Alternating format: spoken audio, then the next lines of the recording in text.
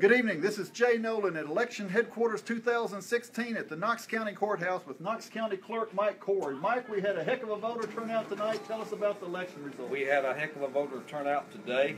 Looks like we had 11,509 residents that cast their ballot here today in Knox County. It's a great turnout. I want to thank everyone who did a great job. First of all, I'd like to thank my staff. They did a great job. I'd like to thank our election officers. I can't say enough about them. They did a great job today in working with a very heavy voter turnout.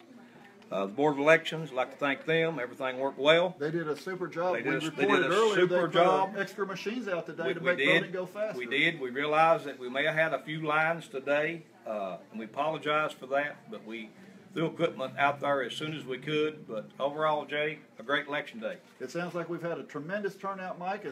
Also, in addition to being the clerk, you're the president of the Republican Party. You got to be happy with the vote turnout from the Republican side tonight. As Republican Party chairman here in Knox County, I'm elated at the turnout for the Republican Party today, sir. Mike, tell us what we can look forward to for the rest of the elections. Do you think that we're going to have be indicative of the rest of the state? Do you think that we'll definitely go Republican and statewide?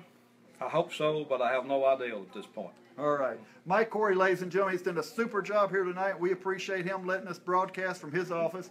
2016 election, Clerk Mike Corey's office. Signing off for the evening, this is Jay Nolan from